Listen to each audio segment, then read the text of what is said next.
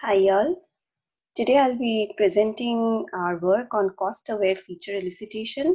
This is a joint work with Professor Rishabh Iyer and Professor Sriram Natarajan from University of Texas at Dallas.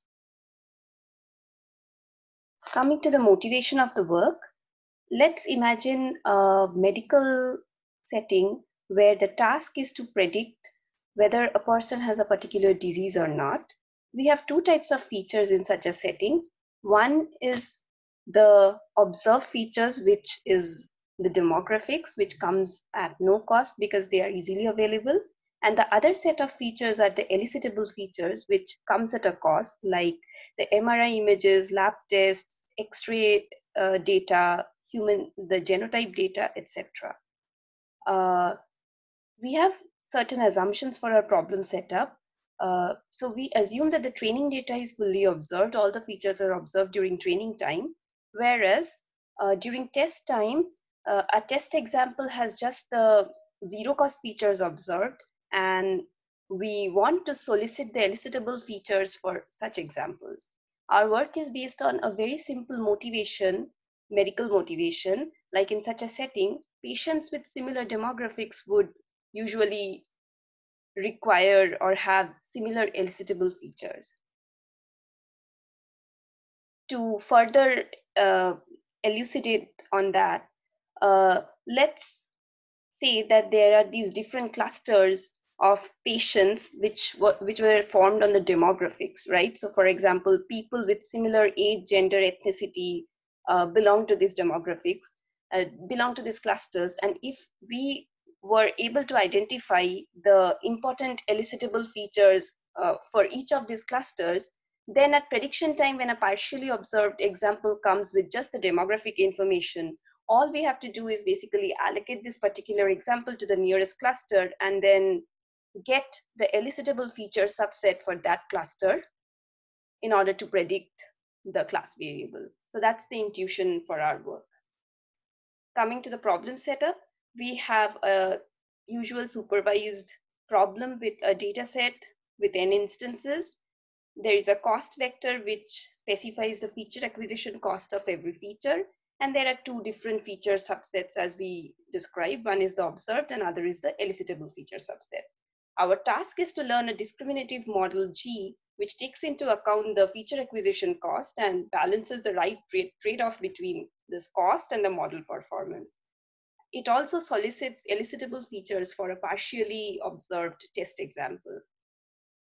We have certain assumptions.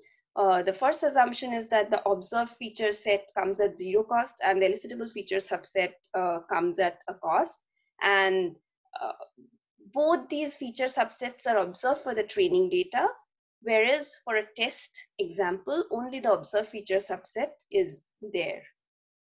This is a reasonable assumption because for training data, it's usually reasonable that you will get all the features from a patient's medical history or from different other sources. But at test time, identifying the elicitable features are of utmost importance because either a patient doesn't want to pay extra for unnecessary lab tests, or at times the hospitals doesn't have enough resources to pay to accommodate a patient. So hence we think that our assumption is reasonable in this regard. These are some works that has been done so far regarding test time feature elicitation. A lot of work has been done on tree-based budgeted learning, where based on various tree models, the important elicitable features are identified. Then there has been work on adaptive classification, where a high-cost classifier is learned on all the data, and then a low-cost classifier which is built on certain important features to approximate this high-cost function.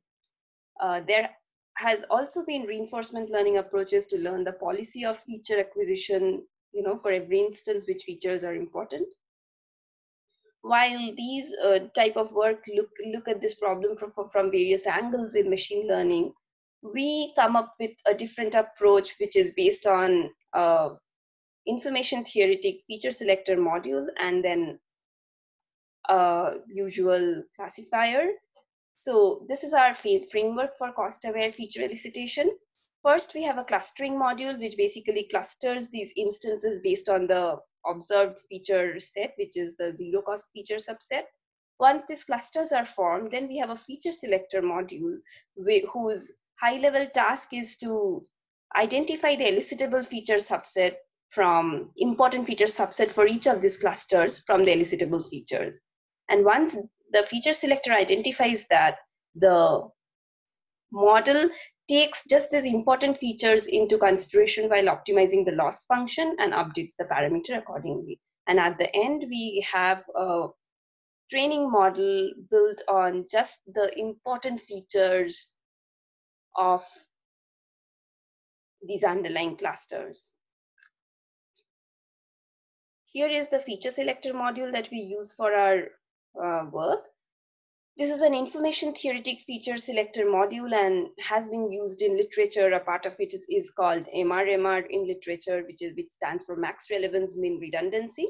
So the first component is the maximum relevance component, which is the mutual information between every feature and the target. And we know that this needs to be maximized. The second component is the mutual information between every feature in the set, and these needs to be minimized because more correlated feature induces redundancy. The third feature is the conditional redundancy, and it is a mutual information between every feature that is evaluated and this particular class conditional feature variable.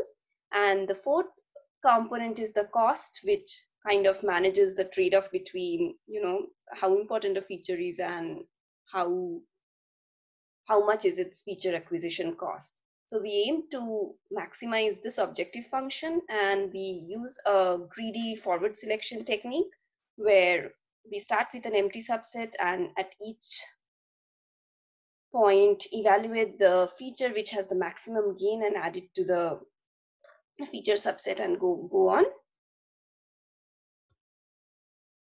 So the feature selector optimization function is this. So it's basically the feature subset which maximizes this feature selector objective function.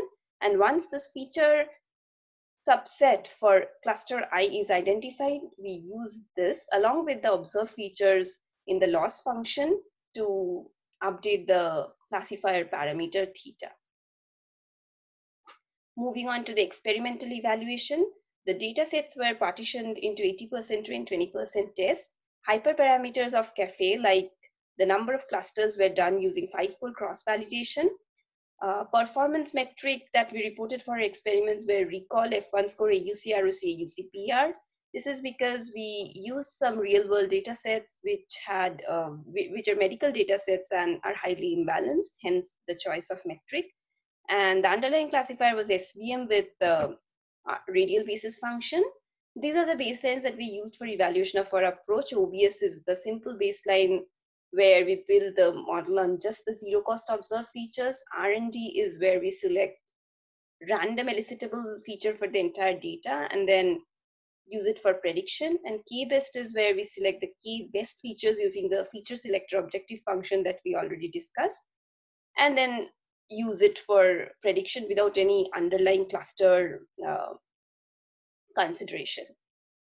Here are the results. These are the experiments with hard budget on features where we already fixed the number of features that can be acquired for every cluster.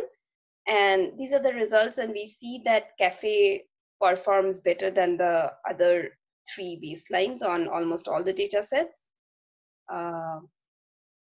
This is another version of CAFE where we put cost, feature acquisition cost on all the features, and then evaluated the performance of CAFE against K-best. And we see that at least for rare disease and Parkinson's disease prediction, CAFE performs consistently better than the baseline K-best, which does not have any cluster consideration. That's all. Coming to future work, in this work, we do not learn the parameter of the feature selector module and the classifier together. That's something that we wish to do in our future work. We also want to model this problem as a submodular optimization problem and add more robust constraints to the optimization. And also we want to relax certain assumptions that we have for our problem, like, the training data is fully observed. All the features are observed in the training data. that's something that we want to relax going forward. Thank you.